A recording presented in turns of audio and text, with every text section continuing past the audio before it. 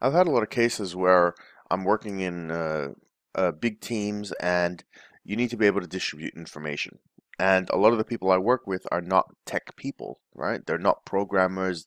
They haven't been around computers, especially if, sometimes the older generation, sometimes they have a bit of trouble with using computers.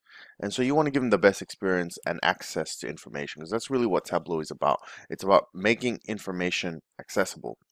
And instead of having all these crazy filters and clicks and all that kind of stuff, one of the things I actually found was really helpful for people was building a search engine, right? So let me show you an example. So I built one here. You can see is not very much on it, but I'll show you how to kind of jazz it up Google style a little bit later. So let me show you something. If I go Milan, right, you can see it just comes up, right? And I think I can do partial as well. Yeah, you can do partial matching like wildcard. Let's try Rome. Let's check out Rome. All right, so you can see the search engine works really well, and obviously you can do this for any type of data, right? At the bottom, I've had ones where I've had like 20 different things. So then someone just types in a name or a person or a code or whatever, and anything that they need to know is right there in front of them. So it's really quick. It's kind of inspired by Google. So let me show you how I kind of built it. So let's delete all this and let's start from scratch. Let's do a fresh sheet. And I'm just using the Superstore data, right? So pretty standard data. Everyone has access to it. It's on the main screen. So let me just show you, right? So it's just this one down here, right?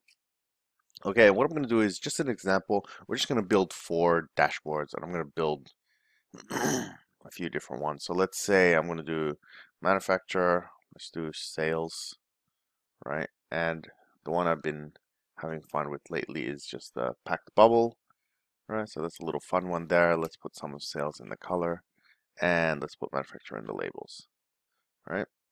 Okay, so it's not going to turn up just because there's so many of them. So let's just make it unselected, right? It's probably still too tight. So we'll do that.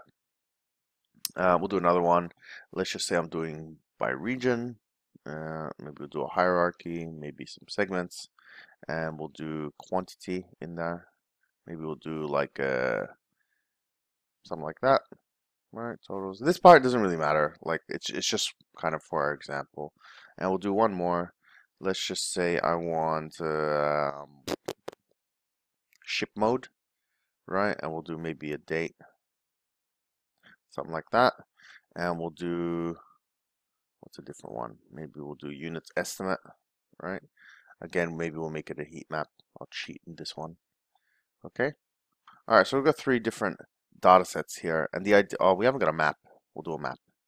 Let's just say city, state, and I'll do an easy sales color.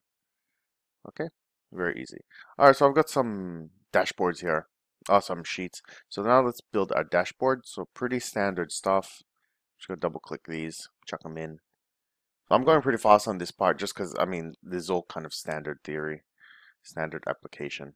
And I'm just going to pretty it up because I'm OCD that way. Anyone who's taken my course will know. All right. And we'll leave the titles in, but I'll show you why you'd want to get rid of that. All right, so let's say you've got your data like this. The first step is actually putting like a blank part at the top, right? And you can use this blank tool. Now, if you can't see it, and this is what you can see, most likely you're in the layout menu. So just be sure to go here. And let's go bring one of those into the very top. Obviously, it doesn't have to be in the top, but this is kind of how I like to do it. And kind of to make this a little bit prettier, we'll do it this way, right? Okay, so the next thing is you have to choose what you want to filter on, right? In our case, let's pick city. That's kind of a good example. And you want to pick any of these. It doesn't really matter. Let's go back into the sheet, and we're going to introduce that as a filter. All right, so drop sheet into filter, like so. Right, and we're just going to use everything, okay? Because the filtering is going to happen at the dashboard end.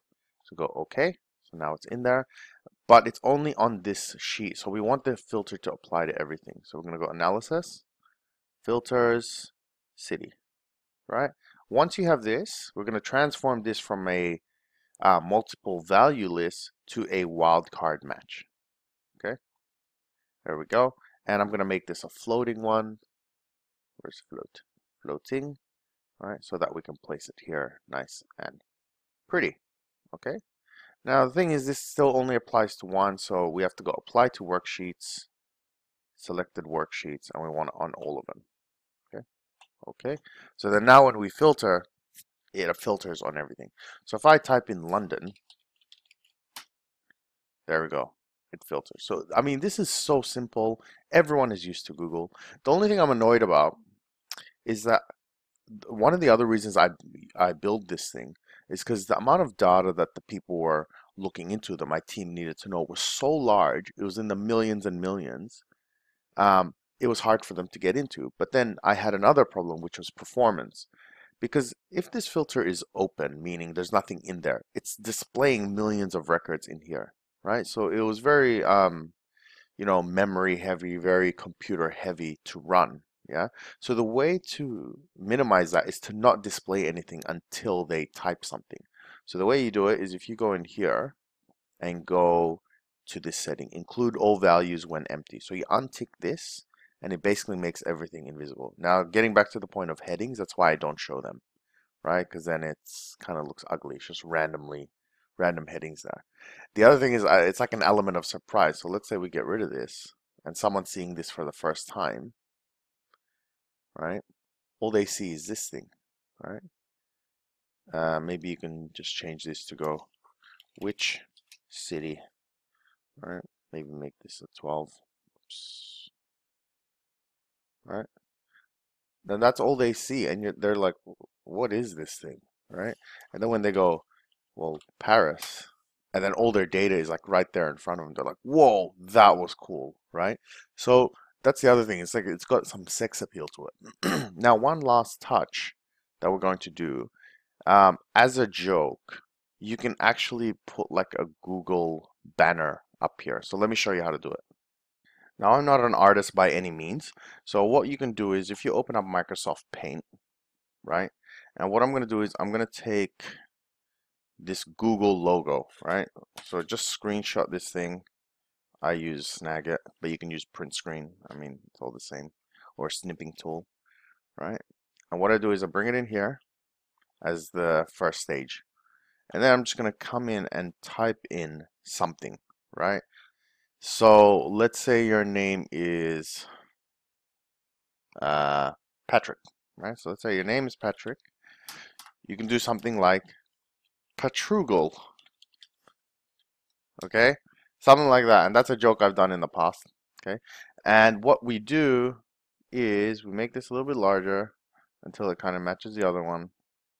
Let's say 72, okay? And then what I would do is using this paint bucket and this syringe, I think it's a syringe, right?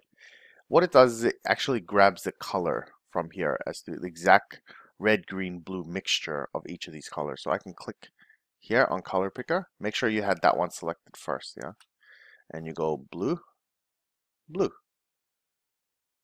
red, red, orange, and so on. Okay. And again, this is just for fun. Just so that life isn't so serious. I just noticed they changed the E. Is that always been like that? I don't think so.